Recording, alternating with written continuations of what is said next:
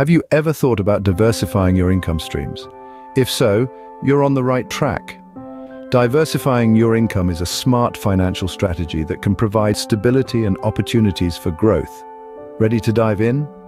Here's a breakdown of 7 different types of income streams you might want to consider incorporating into your financial plan.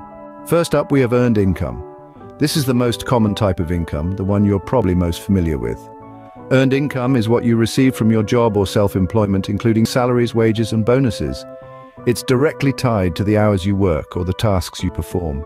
If you're running a business or providing services, the money you make from that also falls under earned income.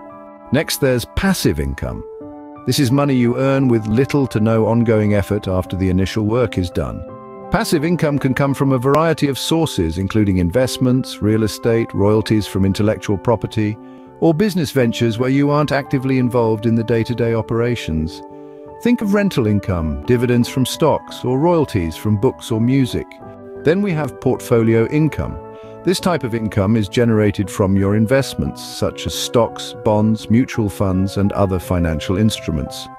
Portfolio income includes dividends, interest, and capital gains earned from buying and selling investments. It requires an initial capital investment but can provide ongoing returns. Fourth on our list is rental income. This is money you earn by leasing out property or assets to tenants. Rental income can come from real estate properties, vehicles, equipment, or even intellectual property like patents or trademarks.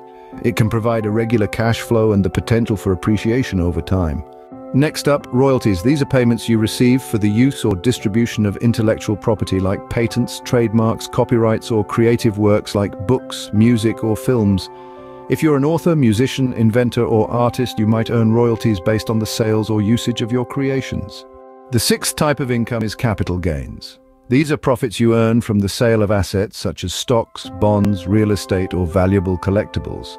The difference between the purchase price and the selling price constitutes the capital gain. And here's a little tip. Long-term capital gains held for more than a year are often taxed at lower rates than ordinary income. And finally, there's business income. This is income generated from operating a business, whether as a sole proprietor, partnership, or corporation. This can include income from selling products or services, consulting fees, or revenue from online businesses like e-commerce stores or digital products. Successful businesses can generate substantial income and have a lot of potential for growth. By spreading your income across these different categories, you can reduce financial risk, create multiple sources of revenue, and build wealth over time.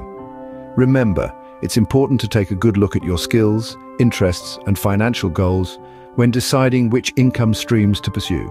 The aim is to develop a well-balanced income portfolio that aligns with your overall financial plan. So why not start exploring these options today?